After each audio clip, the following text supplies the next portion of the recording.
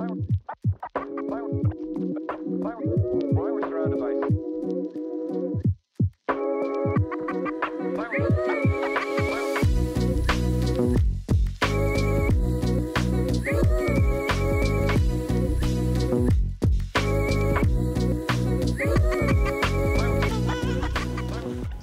up, y'all? Biko here.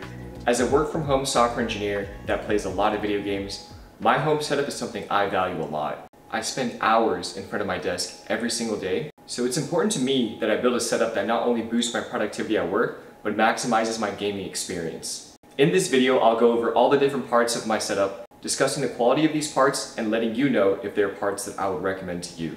Let's get right into it and talk about my favorite part of the setup, the monitors.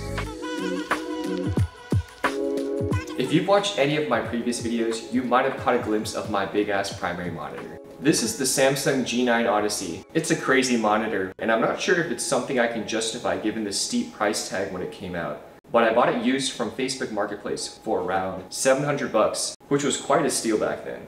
I really like using this monitor for work because it gives me a ton of screen space without compromising the viewing angle. The curve feels great, and I'm able to look at the side edges of the screen quite comfortably. I'm also able to create all sorts of window layouts on the screen depending on what I need to look at. As I'm sure you already know, it's amazing for gaming. I mean, it's what the monitor was built for. FPS games that support the ultra wide aspect ratio feel super immersive by filling up your peripheral vision. League of Legends is pretty fun as well since it supports this aspect ratio, giving you a wider view of the map compared to a traditional gaming monitor.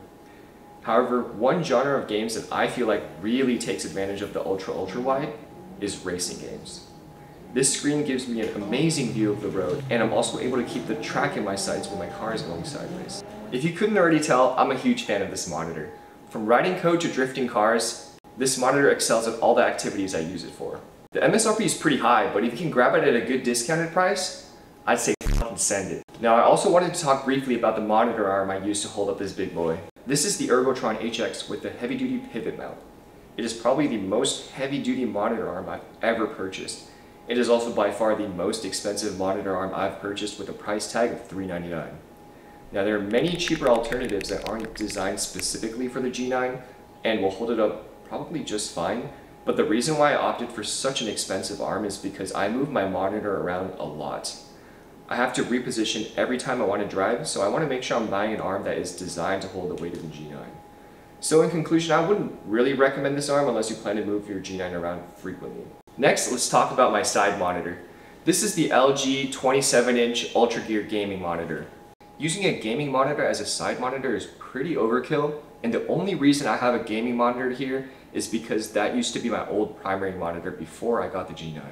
Aside from that, having a side monitor is pretty useful. During work, I have my calendar open along with Spotify. While gaming, I pretty much only have Discord open on that screen. And yeah, those are the two monitors I use every single day. Next, let's talk about my sound setup. I'm definitely no expert when it comes to sound. My speaker setup is super simple, without any DACs or amps. I hook my Audio Engine A2 Plus desktop speakers directly to my computer via a USB cable. These desktop speakers sound pretty good, and they provide a really crisp mid and highs, especially when you angle them upwards towards your ears. However, it does lack a little bit in bass, which is why I've attached the JMOS Studio Series 808 subwoofer. This is a pretty ordinary subwoofer in terms of sound performance, but my favorite thing about it is the shape. It's much slimmer than your traditional subwoofer, allowing me to tuck it under my desk without impacting my legroom. This 3-speaker setup isn't anything crazy, but it does the trick for me. I think it sounds great in all use cases, from listening to music to playing games. I would recommend both the A2 Plus and the JMOS sub to people looking to build a sweet sounding and good looking setup. Moving forward, I'd like to introduce my desktop peripherals. For the keyboard, I'm currently using the Keychron Q1QMK with Gateron Pro Red switches. The switches have been painstakingly hand-lubed, and the stock keycaps have been replaced with, I forget what keycaps they are, but my friend hooked me up with them, and they look pretty sick. Thanks, Jojo. And obviously, we can't introduce the keyboard without doing a quick sound test.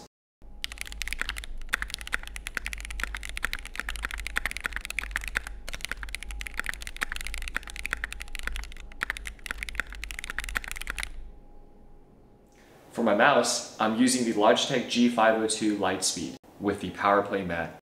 And yeah, I'm the guy who uses an overpriced piece of plastic to support my palm. It feels great on my hand, but not for my wallet. I used the wired version of this mouse, the G502 Hero, for about 4 years before switching to the wireless version.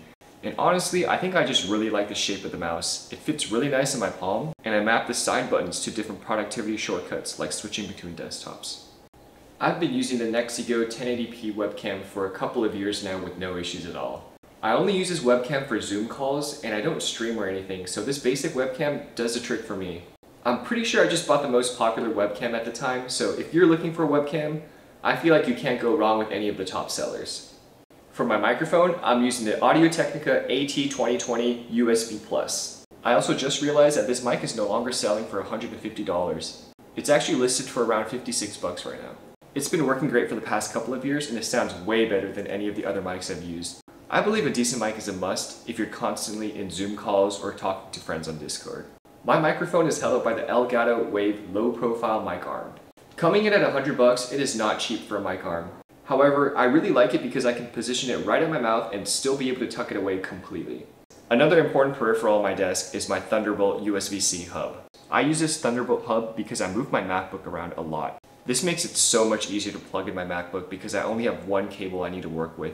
The hub itself is okay. I do have to do a power cycle every so often when it starts freezing up. But overall it does its job and I'm happy with it. I really like to have a well-lit workstation, so I got this curved monitor bar to light up my table while I'm at work. This monitor light is nice because it is actually curved the same amount as my monitor, which makes it fit a lot better. My old monitor light wasn't curved, so the light would actually reflect off the monitor a lot more than with the new one. Now because I use my PC and my Mac interchangeably on the same setup, I have this USB switch that allows me to switch all my peripherals over from one computer to the other. I hook up my keyboard, mouse, webcam, speakers, and microphone so that when I switch computers, all I have to do is press one single button. Now I don't know about y'all, but I run into a lot of power issues at all my apartments. Whether it's a power outage or a blown fuse, my power always seems to go out one way or another. To protect my PC from these outages, I have this Eaton UPS battery that my PC plugs into. Whenever I get an outage, the battery will supply power to my PC just long enough so that I can perform a graceful shutdown. It also lets me see how many watts my PC is currently pulling. It's pretty cool, it's also pretty extra, and it's done its job many times already. I wouldn't recommend it, but if you have a lot of power issues like me, then maybe it's a worthy investment to protect your PC. That's pretty much it for all the peripherals. Let's go ahead and move on to the table. For my table, I'm currently using the Uplift V2 standing desk. Coming in at $1 grand, it's a little bit pricey for a table, but I think you really get what you pay for.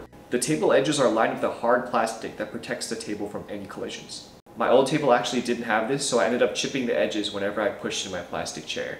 I have the white laminate tabletop, and it's been holding up quite well with no scratch marks at all. The two grommets in the back are honestly pretty ugly, and I wish I ordered a tabletop with no grommets. I actually ordered the commercial C-frame for this table because I like sitting nice and low, and the regular frame just wasn't low enough for me. The keypad for adjusting the table works great, and the table actually slows down right before it reaches the set height. The collision detection is super sensitive, so I'm never worried about accidentally yanking on a cable. It's actually so sensitive that once or twice a month, the table will detect a collision even though there isn't anything there. This isn't super annoying since it's not really frequent, and I'd rather have the table be extra careful than to accidentally crush something. To summarize, if you're looking for a premium standing desk, I'd highly recommend the Uplift V2. Now you might have heard my office chair in the background of some of my other videos. It's annoying as hell.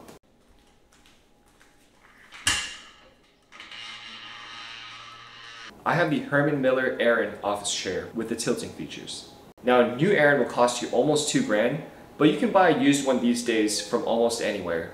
The design hasn't changed substantially in the past decade or so, and the build quality is amazing. So in my opinion, a 10-year-old Aran and a 1-year-old Aran won't feel too different as long as they're not broken. My Aran was actually built in 2004, which means it's almost 20 years old, and it still works great. The chair itself is really comfortable and fits my body really well. I've tried out a handful of ergonomic office chairs in the past, and none of them really fit as well as the Aran does. The mesh material is not scratchy at all and doesn't really sink in when you sit, making the chair feel firm yet supportive. The lumbar pillow feels well positioned and doesn't dig into my lower back. This is a chair I'd highly recommend, but at the end of the day, you need to find a chair that fits your body the best. And yeah, that's pretty much it for my setup. Hope you all enjoyed this video. I'll see you next time.